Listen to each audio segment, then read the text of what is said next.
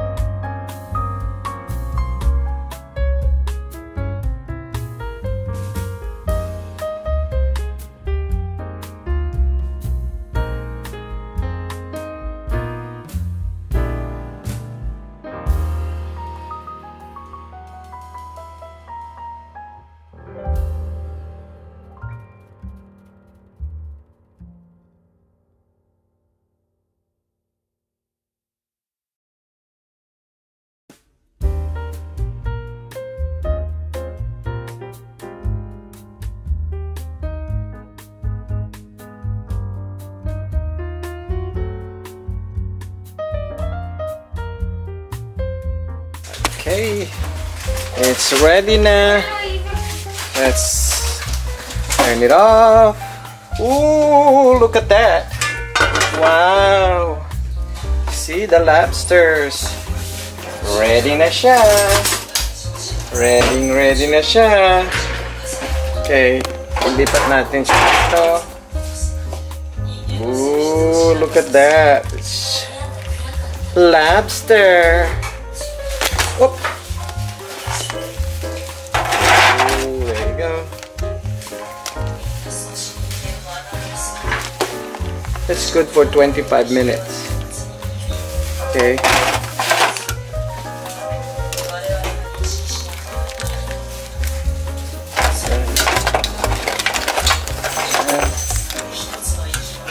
It's already cooked, I guess.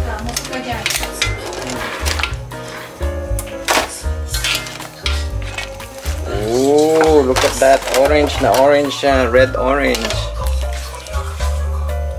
Hopefully cook na siya.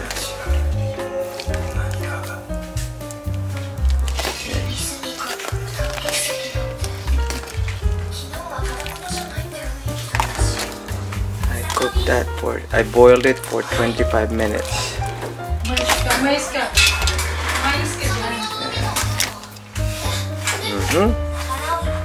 Yes.